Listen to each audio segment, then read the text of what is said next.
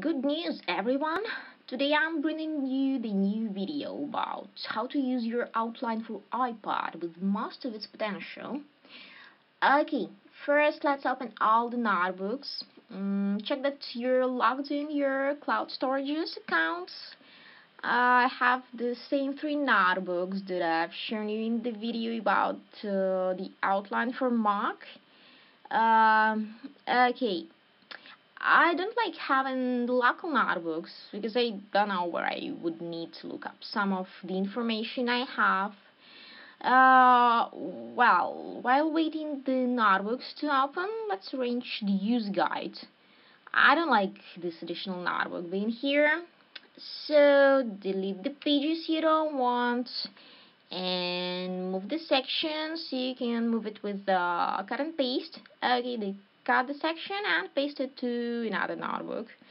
Quite easy. Okay, yeah, paste. Moving, right. Now you can delete this notebook you don't want. Whoops. Okay, stop syncing. Okay, stop. Did you know you can manually stop the app from syncing? And now I have one notebook with the user guide, with all the manuals, in case I would need them. Okay. Uh, and here's the notebook with my PDF articles I wanted to show you. Its opening has quite large attachments, so it will take some time. The settings here, nothing special. Yeah, general settings and backups. Okay, don't forget about the backups, by the way, especially if you have local notebooks in iPad outline. Okay, so you can restore the sections from the backup, and don't forget to check the settings of your iPad as well. Backups are stored in your iCloud, so you need to make sure you have outline enabled here. So it's iCloud Drive, and then check outlines toggle. Okay, and then the properties of the separate notebooks. You can change the location easily. Yeah, just make sure you're logged into your accounts. This one I can send to WebDAV. Okay, then you can change the format of this notebook from outline to OneNote. If you have your notebook in OneNote format, you can open it on Windows PC in Microsoft OneNote. Okay, you can also change the cover picture, so quite easily. And now the PDFs. I usually send them from Dropbox. Okay, here I have this article. Just send it, export, open in, and then input with outline. Well, quite easy.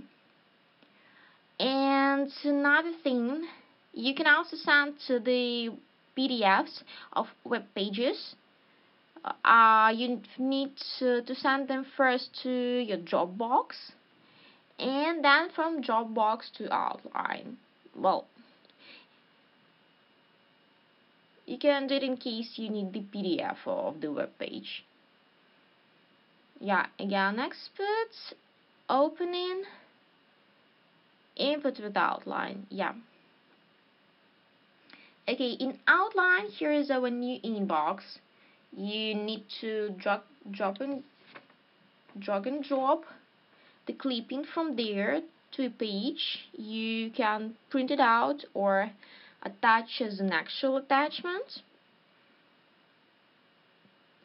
Okay, and another PDF I sent previously from Dropbox. Here you can print it as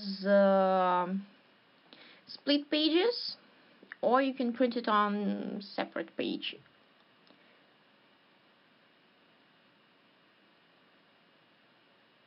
Okay, done. Great. So you can see all the pages. I'm not sure, maybe it's useful when you need to print like separate pages.